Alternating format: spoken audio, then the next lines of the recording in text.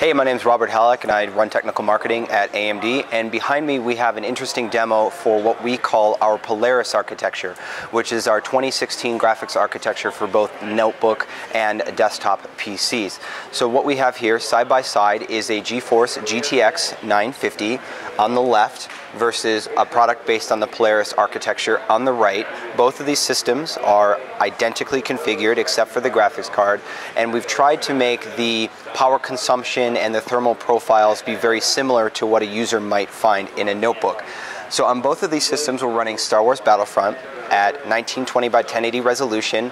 They're both locked at 60 frames per second, so they're maxing out the game, and we're using the high quality graphics preset. Down below, we have two power meters that are tracking the power consumption of both systems, the entire system.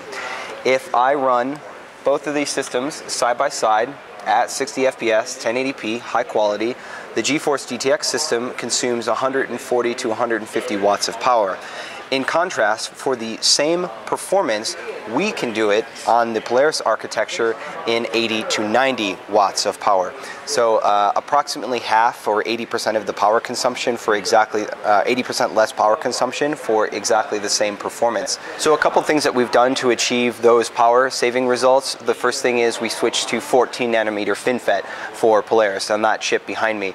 That is the state-of-the-art manufacturing technology for graphics chips. It's incredibly power efficient, and on top of that, we've also updated the Graphics Core Next architecture inside the graphics chip. So that's our 4th generation graphics core, and that is our implementation of the FinFET process. And you add those two things together with new power savings technologies and you get a significantly more power efficient graphics chip. This is extremely important for, say, a notebook configuration where the amount of performance you can produce versus the amount of power you consume is extremely important. Notebooks are very performance and power and thermally sensitive environments. So for us to essentially being able to offer double the performance we were last generation with the same amount of power consumption, we're really excited about what that means for both desktop and mobile PCs.